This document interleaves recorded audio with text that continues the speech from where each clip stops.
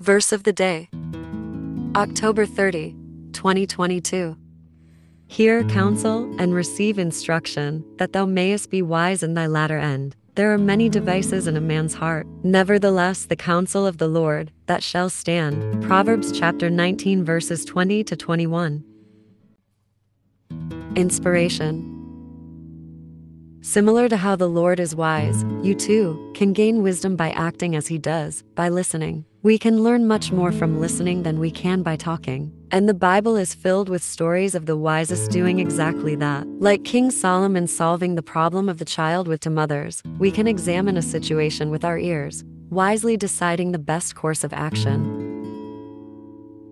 Let us pray.